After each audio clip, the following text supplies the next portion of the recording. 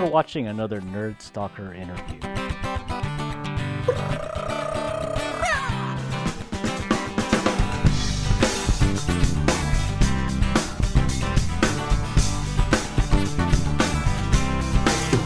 Okay, we're live. Welcome to another Nerd Stalker interview. Good morning. This is Greg Gloria, aka Social Greg, on Twitter for the Nerd Stalker Media Network. Today we talk with Gagan Luthra, the product marketing manager of Cypress, on how brands like Cypress Semiconductor builds ecosystems for their brands or products. We met Gagan at the Maker Faire this year, 2015, in the Bay Area, and we thought, when we looked at his booth and some of the example companies that are actually using Cypress products, I wanted to talk to him more and do a deeper dive on how kind of brands like Cypress Semiconductor create ecosystems around themselves and around their products. So anyway, Gagan, thanks for joining us on Nerd Stalker live from Seattle, right? Hey, Greg, how are you? Yeah, live from Seattle. Thank you for having me.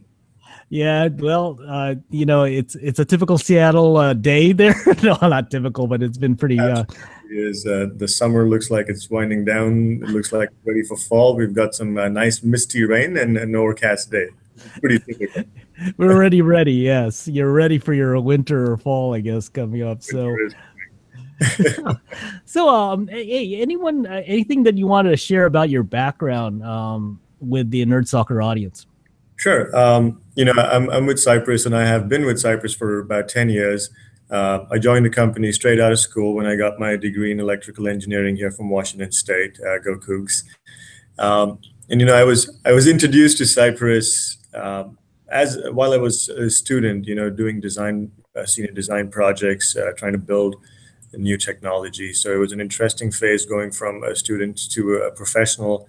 Over the years at Cypress, I've done a few different things. I've done some software development. I've managed some offshore teams. I've done some system level testing, and eventually found my way into product marketing because I realized at the end of the day, I had a love for the product and I wanted people to know about it, other people to learn from it and develop with it.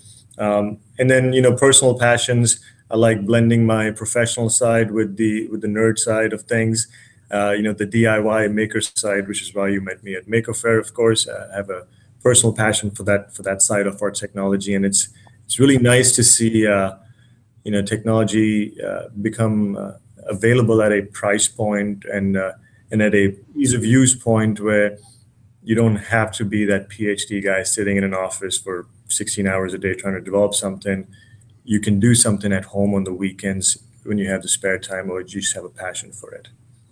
Yeah, you're right about that. I think the world has changed a little bit with the maker movement that Make Media has created around itself, and just kind of the democratization of a lot of things. I've noticed accessibility is one thing. I mean, I think I saw a 16-year-old kid, or no, 14-year-old kid who was a CEO of his own company building a microcontroller. So I mean, that just speaks to what we're talking about today, which is building a brand ecosystem. So at the last Maker Faire, it was apparent that a lot of the chip manufacturers, licensors like ARM, chip manufacturers like Atmel, Intel, TI, and of course Cypress Semiconductor, were reaching out to the maker community in kind of the hopes of building their community or creating their own innovation ecosystem. So, was that something that at Cypress Semiconductor you guys were trying to do?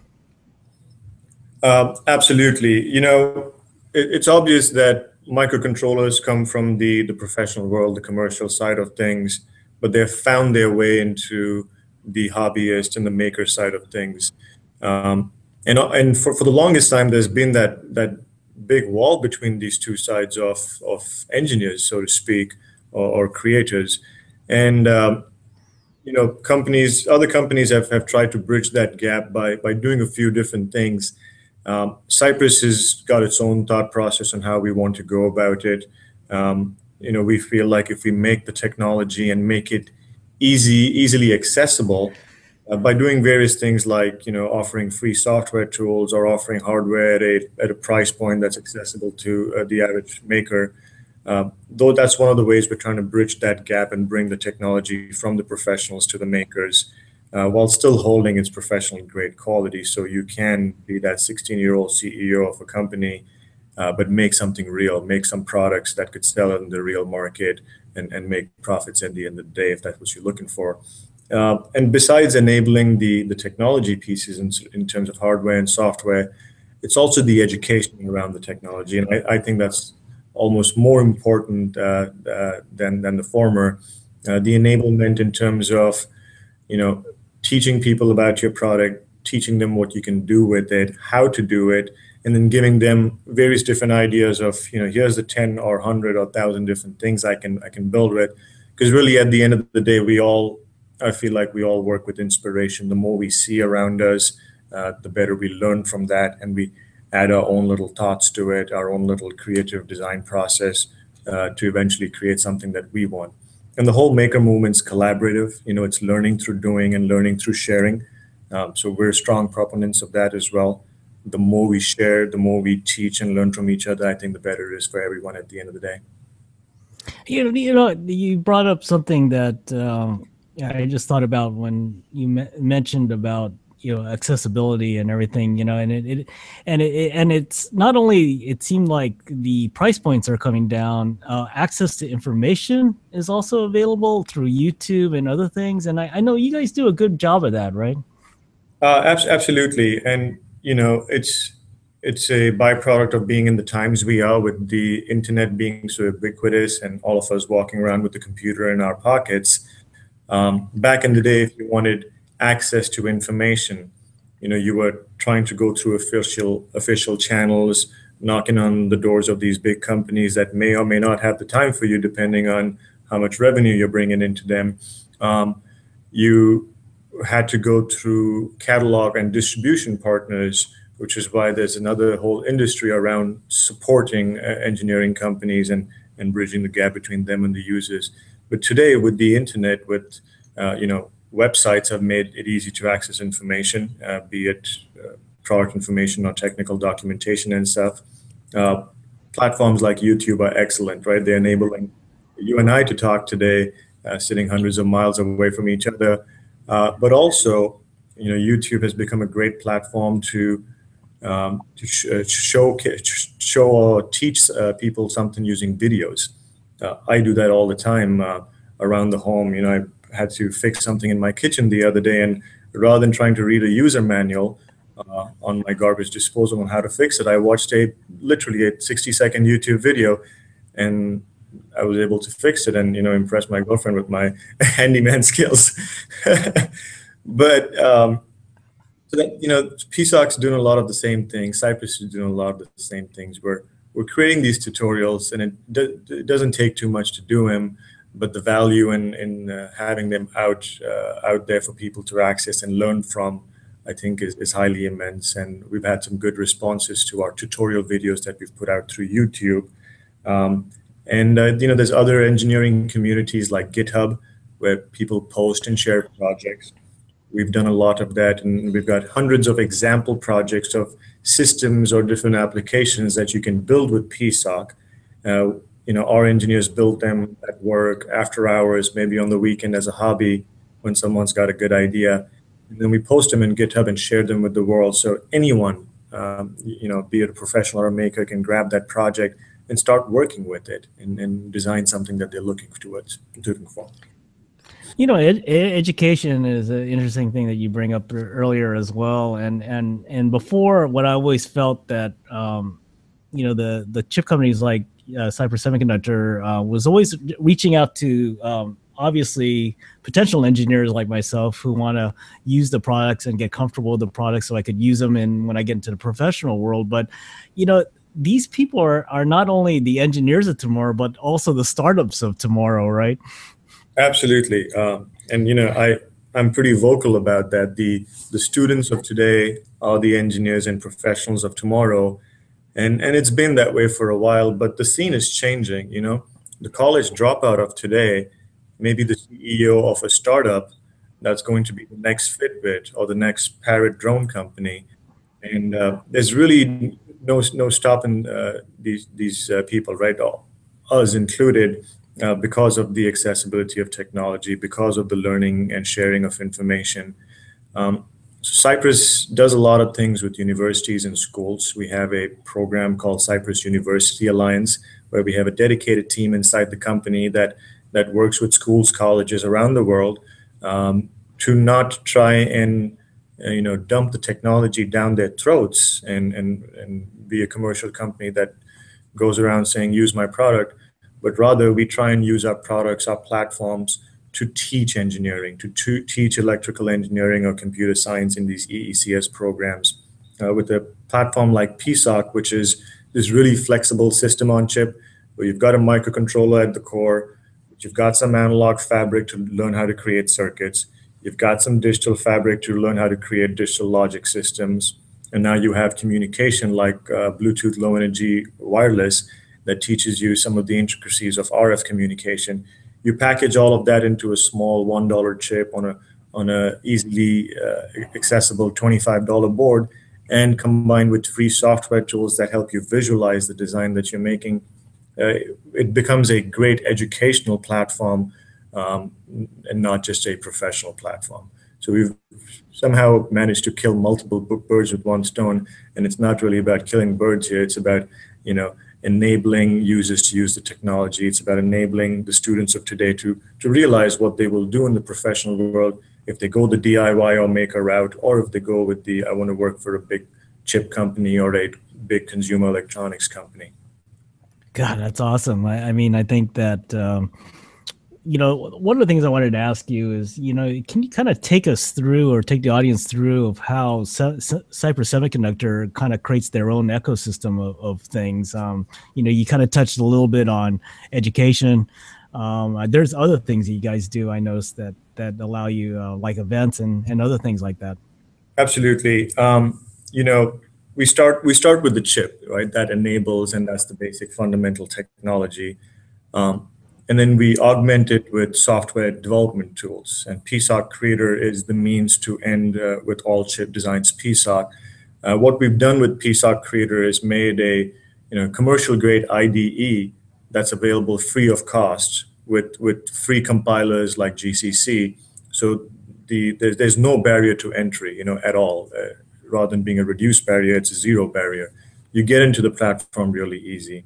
And then to learn about the platform, to learn how to do things with the platform, as you were just mentioning, we've got the YouTube videos that are proliferated all over the internet. We've got these example projects in GitHubs and in other engineering communities like Element 14, Cypress's own community forums on our website. And we do other things to talk about the product and to give people a little sneak peek about it so they can come learn. One of the things we're doing is webinars, similar to this, but an online event where you have an engineer come and talk about a topic that he's passionate about, that he's deeply educated on, and shares that with the world. In fact, we have a webinar tomorrow with one of our partners, DigiKey, and the webinar is going to be talking about how to design IoT systems using Bluetooth Low Energy. And that's a pretty hot topic. Everyone's interested in making consumer or industrial products with some sort of connectivity towards it. So if you're interested in that, Wednesday with partner with DigiKey, we have a webinar. And Wow. That's great. other things in terms of hands-on training in terms of a classroom exercise, where people can come to a Cypress site or one of our partners' site and sit down with a real engineer that acts as the instructor for the class, and you learn with the 25, 30 other people in the classroom. You've got your own hardware, you've got your own computer and your software, and you start with some baby steps, learn how to say the hello world or blink an LED, and at the end of the day leave with having built your own heart rate monitor with Bluetooth and an analog system, and you walk away with that. You walk away with the education, you walk away with the awareness, but you also walk away having built something with your own hands that you can use, that you can show off to your colleagues and your partners, and really open your mind to how to create the next big thing that you want to. So we host these workshops all over the globe, and you can find more information on our website, cypress.com/workshops. Free to attend. Many of them give out free development kits. So hint, hint, that's a good way to snag a free dev kit. And like I said, they're held all over the world, in all cities and countries. Yeah, I think the outreach of what you guys are doing is, one of the things that I saw that a lot of brands are trying to figure out how to do, right? Through not only educational events, but information like we just talked about on YouTube, also community boards as well, right? I mean, you guys have a pretty extensive community board, I know, so I guess I don't know if these application engineers on your end ever sleep, but they seem to be on it quite a bit. No, that's a very important thing you hit on.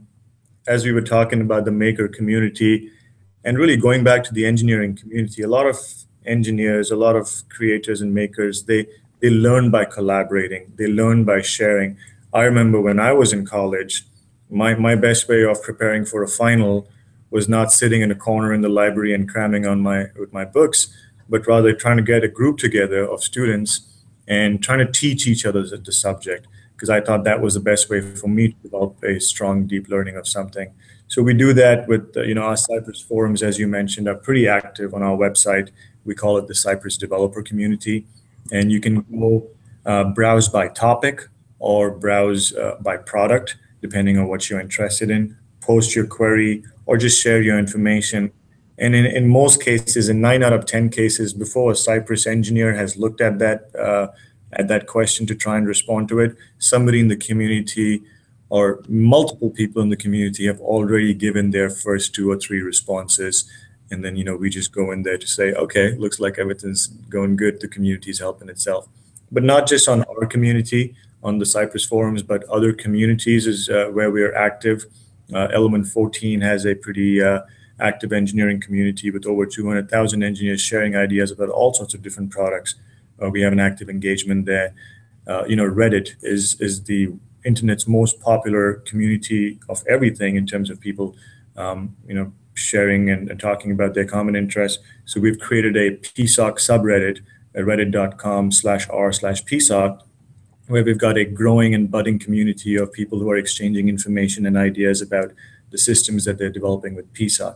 So it all comes down to learning through sharing and learning through collaboration and putting the information out there in the open. So, you say it once, you answer it once, but then hundreds of people benefit from that at the end of the day. Yeah, no, God, I appreciate that. I think, you really kind of informed the audience a little bit about, I mean, they could, I consider this topic we're talking about almost like a playbook for other startups to use to how to engage into communities. Now, is the social aspect you kind of touched about was kind of the communities, and then the actual face-to-face interaction. How are other social channels doing for brands like yours in terms of community building and information gathering? Right. When you talk about traditional social media, um, it's excellent, right? The kind of outreach you can have with social media, people live their lives through it. A lot of people get their news through it, right? Gone are the days where I'm picking up a newspaper to see what's going on around me, but I'm browsing my Twitter feed in the morning as I'm getting ready for work to know what's happening around the world. It's the fastest way for me to get information about what's happened today. Um, and different social platforms, I feel, serve different needs. Twitter is a great way to get that quick information, and Cypress does that. We share, any sort of new product development or any sort of events that Cypress is taking part in. Events like these webinars or these workshops that I talked about, industry trade shows, the Maker Fair. We use Twitter to as a platform to communicate with our users, our customers, and all of them included. We use Facebook to really build that community around Cypress and the people who follow Cypress products. And often with Facebook, we see a lot of Cypress employees that are part of our Facebook group or page as well. So you not only learn about Cypress the company, but Cypress the people that are behind the products that we build, everywhere from the vice presidents to the engineers to the manufacturing guys and the assembly lines. We're all big one happy family. And then there's other communities like Google Plus, and this became I found this really popular when we were doing our design contests in conjunction with Arrow Electronics and Make, Oh, the Road to Make a Fair design contest with PSOC BLE. We set up with the help of Make, set up a Google community, a Google Plus community, and we found that it was a very focused, engineering focused PSOC community where people were able to exchange their thoughts and ideas, but also multimedia content in terms of here's my project attachment, here's a video of what my project was doing, here's a screenshot of what my schematic looks like. So more than just textual information, there was a lot of multimedia content that enhanced that interaction between users in the community. And again, it came back to collaboration and learning from each other. Wow, that's excellent. Well, I think unless you want to talk a little bit more, I could talk to you all day. This is really kind of a cool thing, but I think you need to go help those users. They're probably sending you messages today, and we'll go ahead and close off this interview. But I appreciate your time.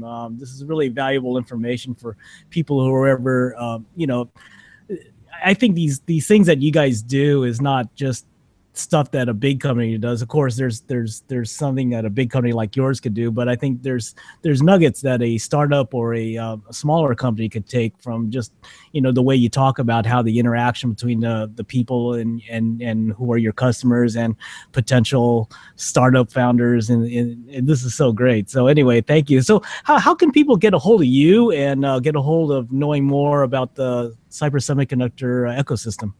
Okay, absolutely. The best way to learn about Cypress and then get in touch with Cypress is through our website, www.cypress.com. Scroll all the way to the bottom. You'll find links to contact us and through different channels. If you're looking for technical support, like most companies, you can pick up the phone and call and speak with a real Cypress engineer. Hey, I'm stuck. Here's my problem. Help me move forward. You can create a ticket for technical support and say, here's the issue I'm having. And within 24 to 48 hours, you again get a real engineer to respond with your next steps and how you should move forward. Social media is a great way to get in touch with us. My email address is gagan.luthra@cypress.com. Feel free to email me anytime. I'm here to talk to our users and help you out, move forward in any ways you can. Yeah, it's not hard to find us. We're all over the place. Yeah, you're pretty big. You guys are pretty big, but I think I like what you guys are doing. And again, I appreciate your support and a chance to talk with you today. So anyway, that was Gagan Luthra of Cypress Semiconductor, the product marketing manager, and I met him through Maker Faire, and he had a lot to say today, and we appreciate that. And he's available. He got his email address now, and he's going to probably get 10,000 more emails after this, but that's okay. That's what he's here for. So anyway, this is Greg Floria, AK Social Greg on Twitter for the Nerd Stalker Media Network, where we believe in tech, startups, design, and you. Thanks for joining us, everyone, and be careful out there. Hey, thanks a lot, Gagan. I appreciate your time. Thank you so much. Pleasure being with you.